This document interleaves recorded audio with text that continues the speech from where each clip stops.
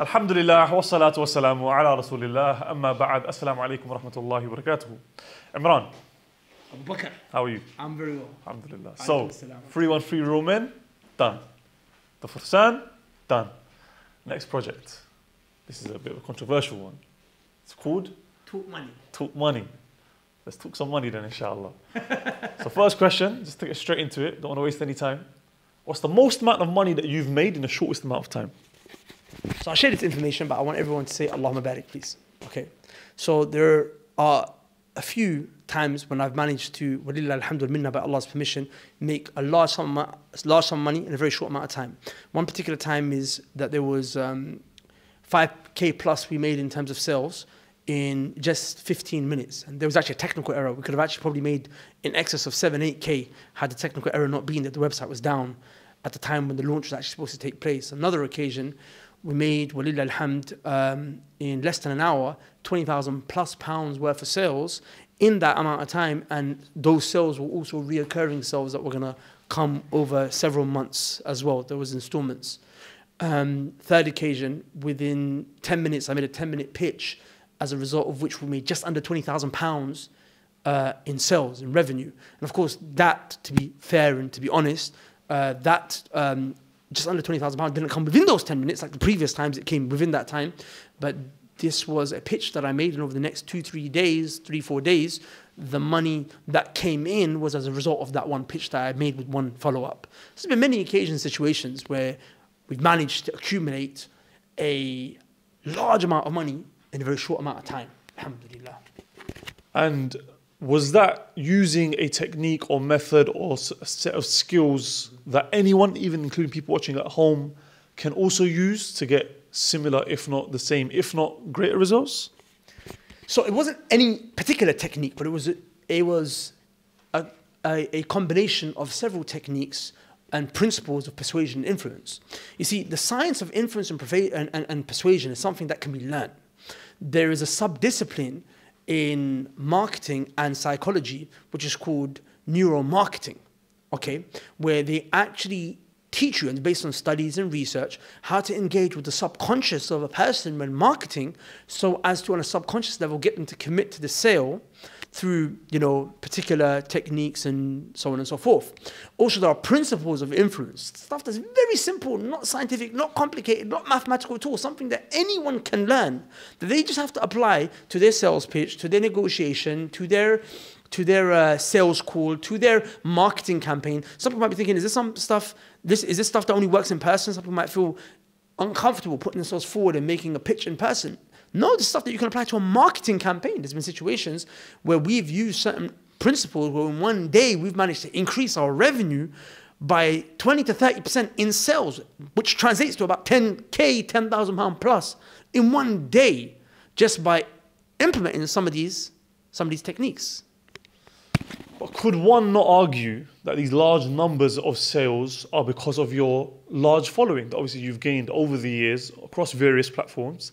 You've gained this following, and now because of the fact that you've got that following, you can leverage that and make sales. So all it is a case of you having a lot of followers. Therefore, you are able to convert and make sales.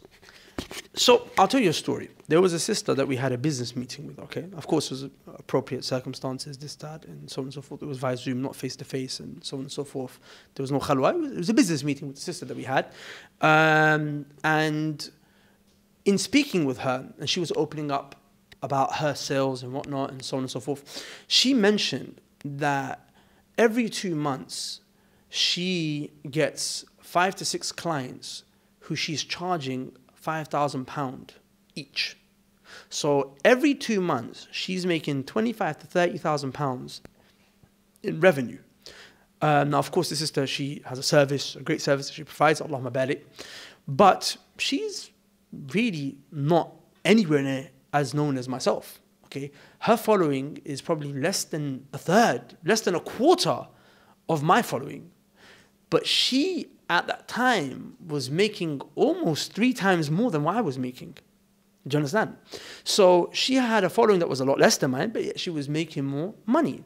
That's because she was able to leverage these techniques and these principles in order to convert those sales. Now, the reason I mention this is because, yeah, of course, actually, a person's personal branding and a person's relationship and platform does give some kind of leverage and help and assistance with regards to making sales. But it is nowhere near the fundamental reason why people are able to make this kind of sales. Someone could have 100,000, 200,000, 300,000 followers online, release a product, and only make 10K, only make 5K, okay?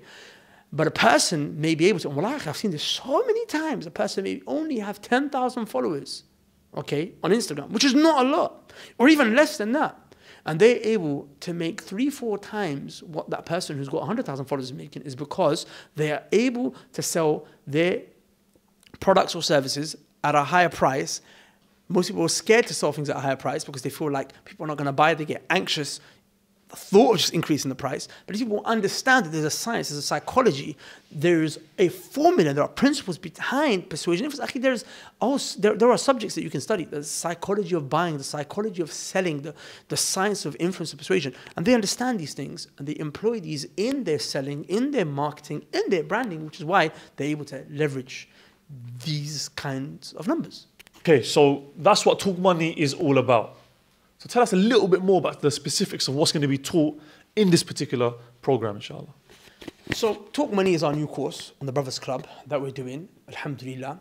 The details of what's going to be taught can be found on the website. People can either check below or click the link below, inshallah ta'ala, and they can read it. But in essence, in summary, what we're going to be teaching people is how to use communication in terms of sales pitches, in terms of negotiation across the table, in terms of marketing campaigns on social media, video, email, all of that stuff. How to use those various forms of communication in terms of their branding, in terms of their marketing and selling, and how to translate that over into sales. And we're not just going to be focusing on translating that over into sales, but I actually want to take a focus on high-value sales. Most people don't realize they can increase their price by 20, 30%, in some situations double the price of the service that they're providing, okay?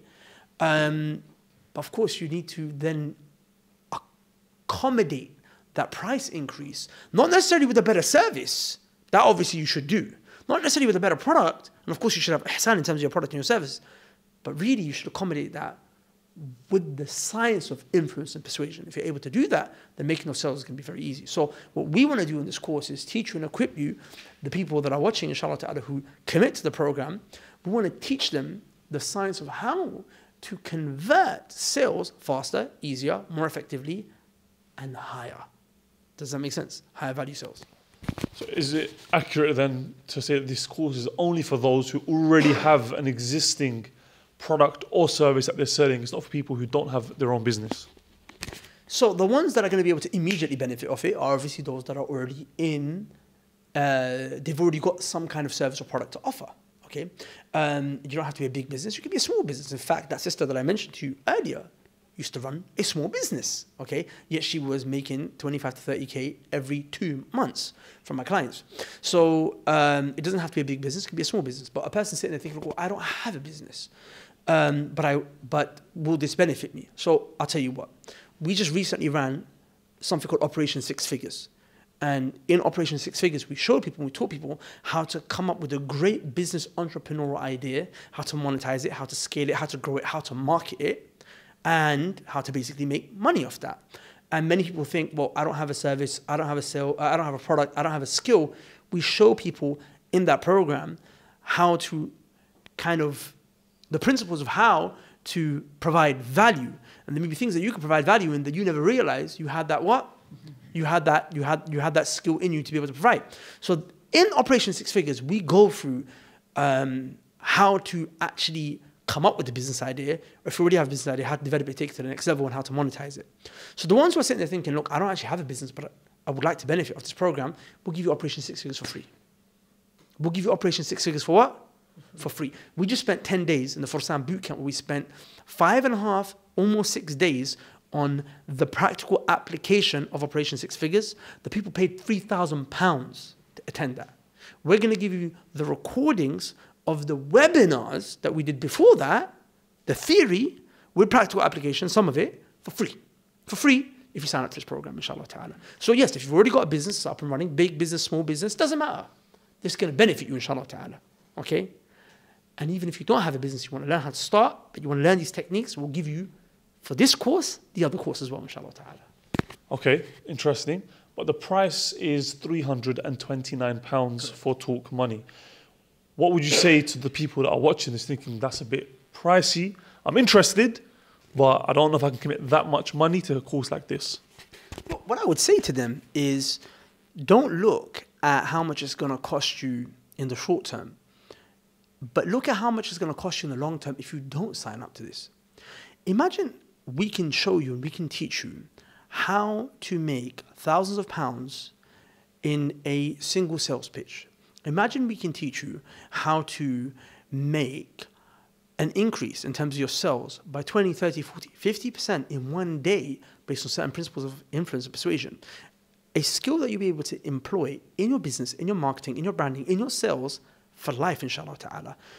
That, if you look at how much money you will earn and how much you'll benefit from the knowledge that you learn from this course could be the reason why Allah facilitates for you thousands, hundreds of thousands, if not perhaps up to 7 figures, if you manage to scale your business that far, over a lifetime. So then if you can make thousands and thousands of pounds in return, then surely £329 is a very small investment to part with.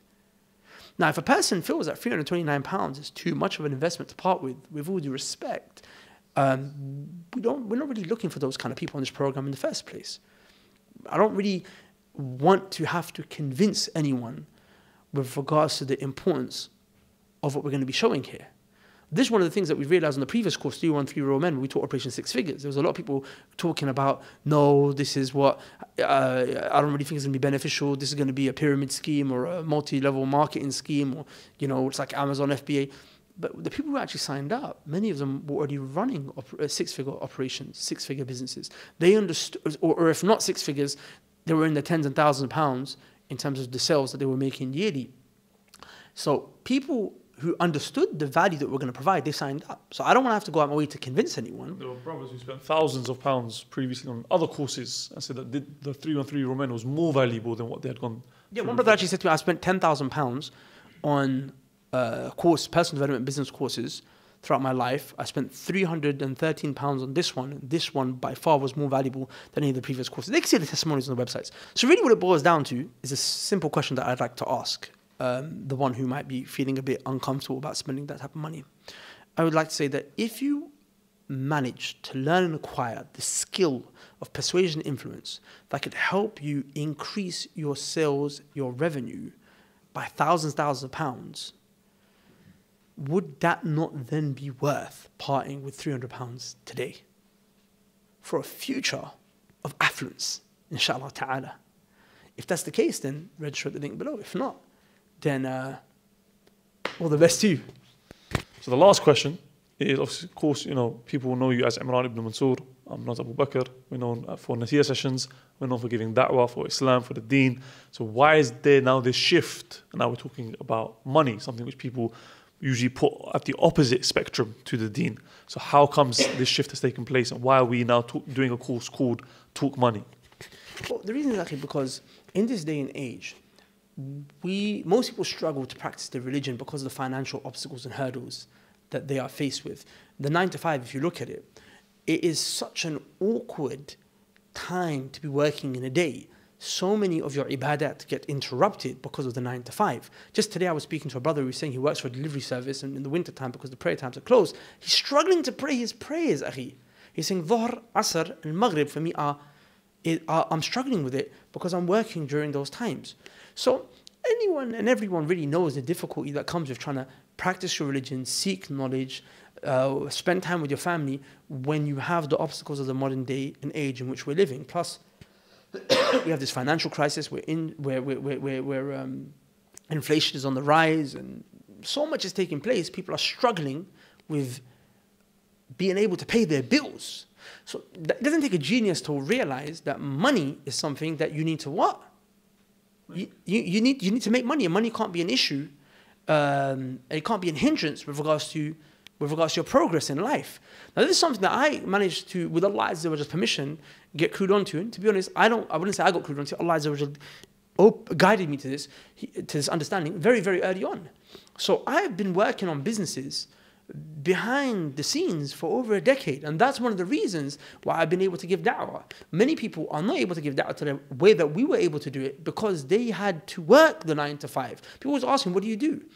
Because we always see you giving da'wah. Well, I've been running businesses behind the scenes for over a decade, and we explained those businesses, we discussed them in previous videos and whatnot, and so on and so forth. So that's why we're doing this course, to show people, so that you can practice your religion and worship Allah Azza wa Jal in a way where you don't have to worry about money. A lot of Muslims have a poverty mindset, which is actually ridiculous. Allah Azza wa Jal said about the Prophet sallallahu alaihi wasallam in the Quran, وَوَجَدَكَ عَائِلًا فَأَغْنَى. Muhammad, we found you poor and we made you rich. Now, of course, the tafsir of this mention that the greatest richness here that the Prophet sallallahu alaihi wasallam was given was contentment.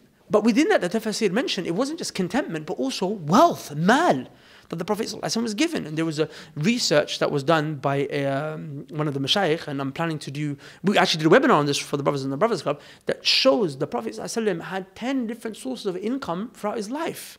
10 different sources of income. The Prophet ﷺ was not poor by any means. In fact, to say the Prophet was poor, it can actually be considered as an insult. Yeah, he was a zahid. He was a man who worked for the akhirah.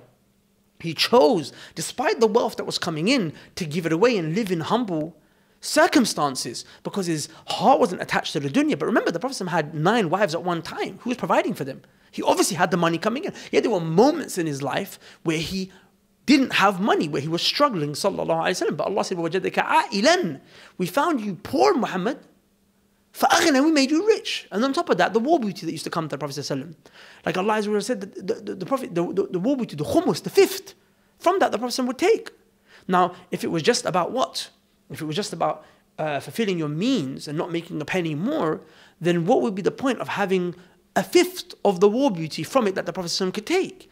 Now, when the Prophet took it, he would give it out in sadaqah. He would help people. Yeah, he wouldn't hoard it and, just live in the... No, he lived for the akhirah. He was rich, extremely rich. Umar, extremely rich. Abdurrahman ibn Auf, when he died, he had tens of thousands of gold coins. Right?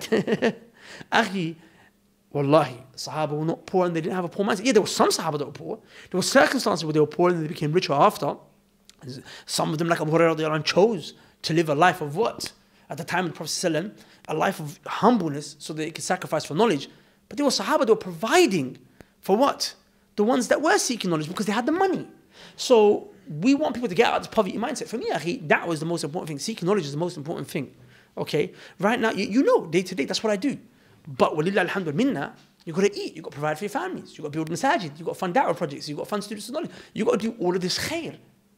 So you got to make your money too. And we're trying to obviously show people, get your money right. Okay? So the money never gets in the way of your ibadat. And even if you're poor, that doesn't give you an excuse to take it easy on your deen. No. But we're just trying to, facilitate ways for you to make it a little bit more easier, inshallah. Barakallahu feek, Jazakallahu khair. For those of you that are interested in this topic of discussion, we've got an almost hour-long video coming out very, very soon, inshallah, where we discuss a lot of topics to do with the general economy at the moment, the recession, inflation, and all these other things, investment, so on and so forth. If you are interested in signing up for the course Talk Money, click the link in the description to join the Telegram group, where you will find the link to be able to sign up. With that said, we'll see you guys on another video. Assalamu alaikum wa rahmatullahi wa barakatuh.